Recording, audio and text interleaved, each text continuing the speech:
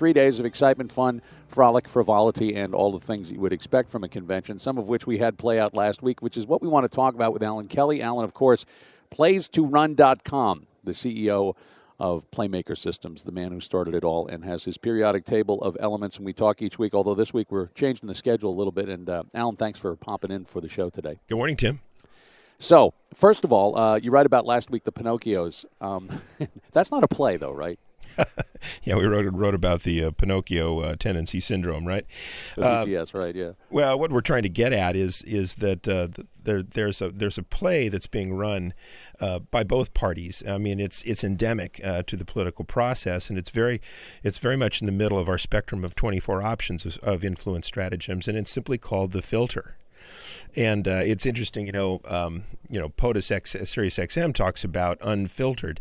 Well, that's the point, is that as you listen to almost anybody's speech, whether it was Christie or whether it was even Ann Romney, they're actively editing out information that they don't want and actively editing in, if you will, information that they do.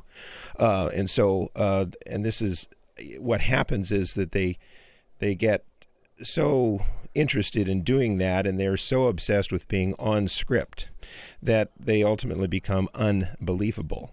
Yeah. And so I think the filter play is, which is very, very prevalent in, so far as we can tell, in our system, kind of like nitrogen or hydrogen, if you will. It is always everywhere to filter out. It's sort of the human condition. Like carbon. Well, no, I don't think so. Carbon is really not actually that prevalent, but not like nitrogen. But I think that, that's one of the things that I think the Democrats have an opportunity to get around, is because the RNC convention in Tampa was just so highly scripted, so highly controlled, that it ultimately lacked authenticity because there was too much. The play that they're running, the filter, was in fact too abundant. You make a great point, because, I was sitting there one night with Julie Mason, and we were thinking about the fact that Newt Gingrich, probably one of the more exciting speakers for Republicans. Yeah, he can be a little bit off the reservation once in a while, but you imagine him, and he was out there with Callista, totally scripted, and there was no reaction to it. The moment that got the most reaction last week, frankly, was the one that was the most unscripted, and that was the Clint Eastwood performance, speech, whatever you want to call it. And I'm not sure that fits anywhere into the playbook, Alan. Oh, it does, because the play that Clint Eastwood was running was very much a high engagement play. Again, just a mini tutorial here. The spectrum of plays that we have here go from very low engagement, from assessing, to very high engagement, and way to the right, along with things like your favorite play, Tim, the Crazy Ivan and the Bait and things like that, is a play simply called the Peacock. And the Peacock is like Oprah Winfrey giving away 276 cars to her shock studio audience. It's Clint Eastwood coming up there with an empty chair and riffing, not necessarily elegantly, but doing something spontaneous and different. And that's what Peacocks are all about. They're the strutting of a novelty. Well, teach me, though. I was thinking it would have been a play if it had been his intent to go ahead and do that, or if it had been the Romney camp's intent. In other words, I don't know that his playbook was consistent with the Romney playbook, I guess, is one of my questions about that. Well, who can know? But the effect of the underlying strategy that took flight there, was the Peacock. I don't think peacocks can even fly, but he was stunting. He was bringing in a novelty to sort of drive in and create some sort of spontaneous notoriety. Now everybody felt, that's Dan Balls, for instance, said, it's not good to be off script, and many people felt that it was distracting to Mitt Romney. But I'm thinking, distracting from what? He is not a compelling speaker. It is not particularly. It's very level set. It's very, it's a very good Republican event. What we're listening to. Well, Clint Eastwood brought novelty to it. He brought interest to it, and I don't see anything bad about that. He brought context where context was so devoid. With all these filters going on that we're discussing, he sort of broke through that. He brought energy to the room, too. I can tell you from when I was sitting there that it was one of the best received moments of anybody on the stage when Republicans were speaking. And to your point, Alan Kelly, this was not scripted, and that's what makes it in some ways more special. So you think that despite some, I guess, mainstream or maybe the conventional wisdom that this distracted from the message that Mitt Romney was trying to deliver and what Republicans were delivering in the campaign, this actually worked to their advantage. Yes, but now I'm going to throw in the big asterisk. The problem, okay. I think by and large it absolutely was successful, because it makes it memorable. The problem, though, is that the Romney campaign clearly did not know how to, and I'll just use the musician's concept of riffing. They did not know how to improvise off of Eastwood's improv. Mm-hmm. Ann Romney, for instance, the morning after it went on, I think it was CBS Morning, and she said, "Oh, well, yes, we certainly thank Mr. Eastwood for his excellent comments." Well, no. I mean, the play that she should have run in her oh-so-nice way is, hell yeah, Clint Eastwood made my day. Right. I mean, they did, and use those words, exactly. Yes, exactly. Well, no, she couldn't point. have, but in her own style and her own way, she should have, the play that she should have run is what we call a bear hug. She should have, squeezed the life out of that and embraced it, endorsed it. Mitt Romney had to have known, he did know, what he was following, and he could have inserted some sort of reference, again, to use it rather than to ignore it, because to ignore Clint Eastwood became the event.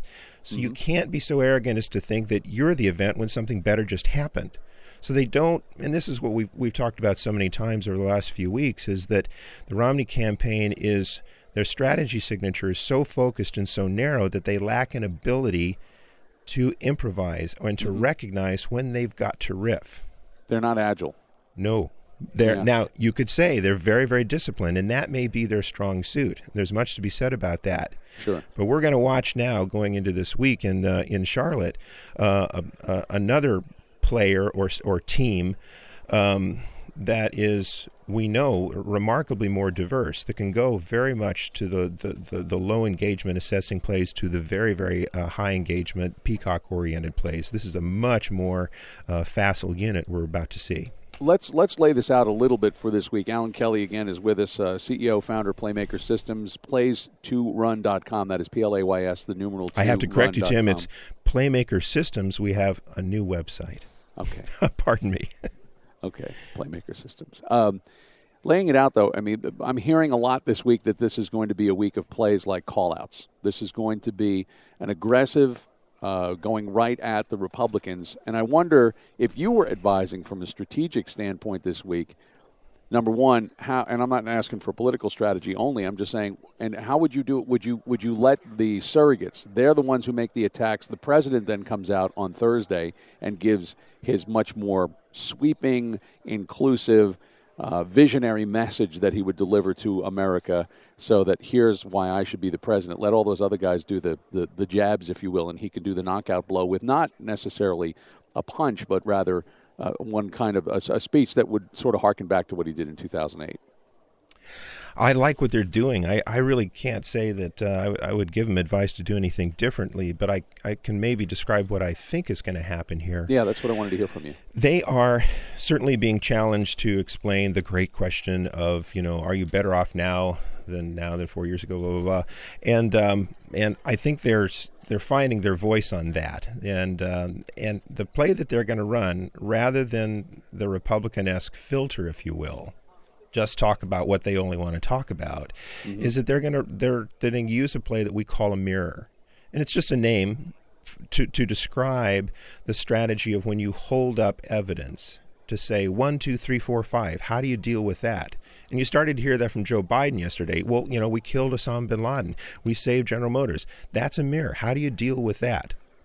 So I think whether it's surrogates or even Obama himself, we're going to see Democrats hold up a lot of evidence of a situation and of a president who has excelled in that situation, whether it's a problem he dealt with or an opportunity that he strove for. Whether it was Osama bin Laden and the crisis on Wall Street, or whether or not it was the Affordable Health Care Act. And I think that what we're certainly bound to see from Barack Obama himself is this signature ability to preempt a point of view, to talk about what politicians would generally not think they should talk about. We've seen him do this Historically, I think he'll do it more and more. He'll continue to talk about something that's embarrassment. He'll say Obamacare. You know what? I like Obamacare because I'm Obama and I care. He has said that, and he has said that, and he's used that exactly what you're saying about Mitt Romney, saying Romney doesn't care. Yeah. Now, Romney, for instance, we're starting to see Romney and Ryan attempt to glue Barack Obama to Jimmy Carter for all sorts of clever reasons. Well, I wouldn't be surprised if Barack Obama stands up and literally puts his arm around Jimmy Carter. Now, you wouldn't think that's such a wise thing to do, but what it does is it allows Barack Obama and Axelrod and company to sort of control the rate of burn of that problematic connection that the Republicans are attempting to make to him.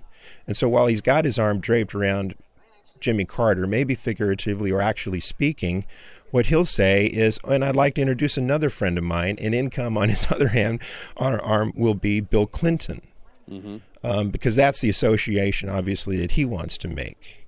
This is, Joe Biden is probably going to walk up, or somebody like Joe Biden is going to walk up and cutely bring with them an empty chair, and you'll know it's coming. It'll be a riff or some sort of satire.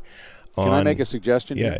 I was going to suggest, and I was just saying to some people, I thought it would be funny, and this had nothing to do with political strategy, if somebody brought up two chairs. And what they would say, this is for the Mitt Romney who's in favor of health care in Massachusetts, and this is for the Mitt Romney who hates health care and wants to repeal Obamacare. Yeah. This is for the Mitt Romney that was going to be more tolerant of gay marriage than Ted Kennedy when he ran for Senate, and this is the one who thinks that same-sex marriage is an abomination. In other words, use that to riff on the two Mitt Romneys. Maybe that's way too complex. But someone will bring up the chair, you're saying, and maybe that'll happen. It's brilliant, Tim. Oh, thank you. Wow. I live for your comment. But that's what I mean. It's preemptive. Is that we're dealing with a group that strategically is so much broader. And tactically, they're just more agile. They're just better at it. Yeah. I think there's also something. One thing that we really can't ignore is that there's always especially among say debate coaches, for instance, there's always a big question of should you go first or should you go second. It's my view almost always that you want to go second because you understand then what you're reacting to, and I think that they have now a huge advantage because, as someone wrote, I think maybe it was Dan Balls, they now know what the Republican playbook is. So they've had time to formulate the responses and figure out what plays they want to run to counter and then what plays they want to run to advance their own agenda. What is the Republican playbook? Or I haven't figured it out yet exactly. Because, well, it started by being, it was going to be a referendum on the economy, and it was a referendum on the last 4 years of President Obama. And clearly, several things have happened, including the selection of Paul Ryan to be the vice presidential candidate, which has shifted the conversation to Medicare, and then it's become more a vision of the future. And even Republicans now saying exactly what Democrats wanted this to be 8 months ago, which is a choice between Alternative A and the known entity, which is President Obama. Trust him more, trust them less.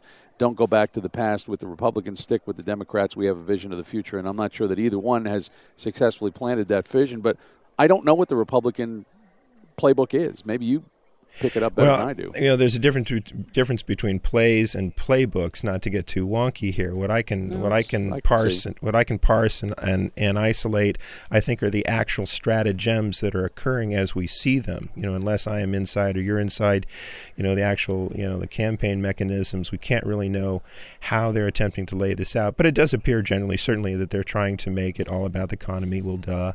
And secondly, that they're now trying to press the question of are you better off or not.